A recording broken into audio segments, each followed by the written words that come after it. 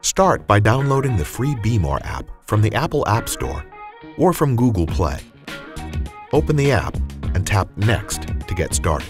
When you first turn on your Behmor Connected Brewer, the ring light around the Start/Stop button will turn red, then green. Then, you'll see the Dado button begin to flash on and off. Go to your phone's settings, select Wi-Fi, and choose Dado under Networks. Then return to the Behmor app and tap Ready. Next, you'll be prompted to enter your network of choice. Your phone and the brewer will need to be connected to the same network. Enter the network and password and select OK. The app will then scan for your Behmor brewer to connect. Once it connects, you'll see a notification that says, "Fetching your products." Once the app connects to your brewer, it'll notify you that you're all set, and the flashing Dado light will be solid. Tap the blue coffee mug icon, and it'll become a large plus symbol.